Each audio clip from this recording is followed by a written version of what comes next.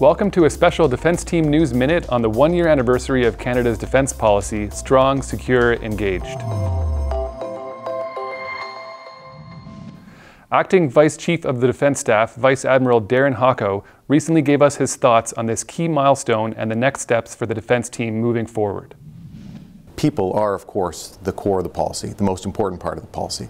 What we need to do as we move forward is make sure that we have all the conditions set for well-supported, resilient, and diverse workforce to deliver Canada's defence policy. If you think of things like the Joint Suicide Prevention Strategy, tax-free status for named operations, changes to our integrated relocation program, improved victim support policies and procedures and capacities, the $6 million we're already starting to spend in support of our military family services, the co-champions for gender and diversity. These are just some of the highlights of the progress that we made thus far.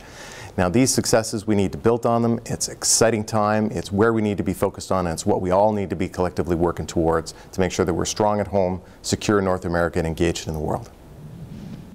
For more information on SSE progress highlights, visit the Maple Leaf article in the related links and keep an eye out for a new video series, I Am SSE, where we profile the women and men of the defense team who are helping to make the policy a reality.